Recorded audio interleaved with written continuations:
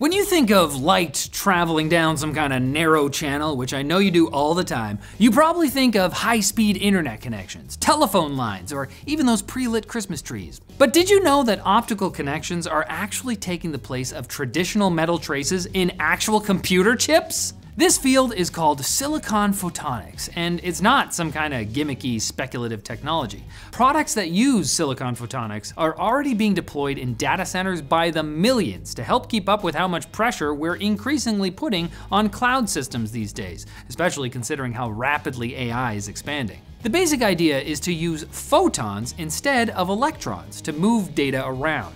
And the best part is that chip makers are manufacturing the means to do so directly onto silicon wafers, meaning that you don't need costly exotic materials in order to pull this off. Silicon photonics uses waveguides that the light can move through, as well as frickin' laser beams as a light source.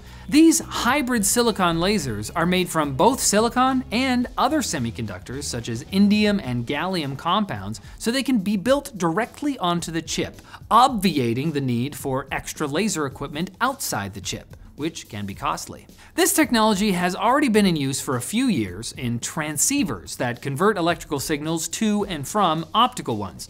You plug them into a server and use fiber optic cable to connect to another server elsewhere in a data center, up to several kilometers away.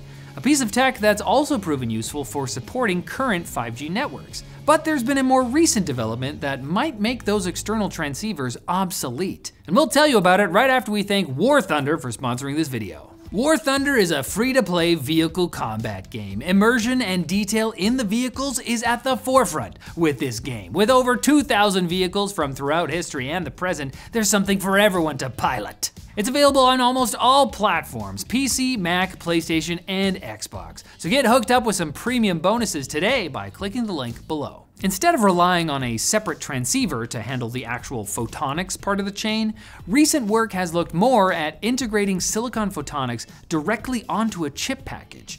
In 2022, Intel showed off a laser setup that used tiny micro rings to save enough space to fit the actual photonics next to the die, with each ring producing different light wavelengths, allowing more data to be transferred than if you just used a single wavelength. Intel also revealed a chip they had been working on for DARPA in 2023 that used optical chiplets.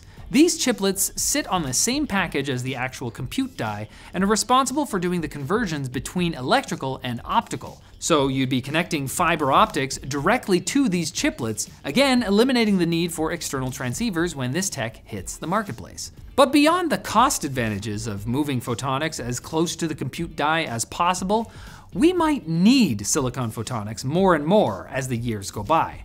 As our bandwidth needs just continue to grow, there's a good chance we'll start hitting the limits of what's possible with standard metal traces in terms of power or data integrity. The thinking is that it could be cheaper to use silicon photonics instead of trying to find ways to shove more and more data down a metal trace, and that photonics could offer a superior error rate to traditional electronics. But silicon photonics isn't just about ensuring the cloud can continue to deliver fine YouTube videos like this one to your screen. Because the general idea is put optical technology into silicon, it has other applications, such as LiDAR for self-driving cars, healthcare diagnostics that involve shooting light into tissues, and even better sensors for AR and VR headsets. It's unclear if silicon photonics will have a big role to play in home PCs at some point, but if you really want optical tech in your personal rig in the meantime, you could always just put in a Blu-ray drive.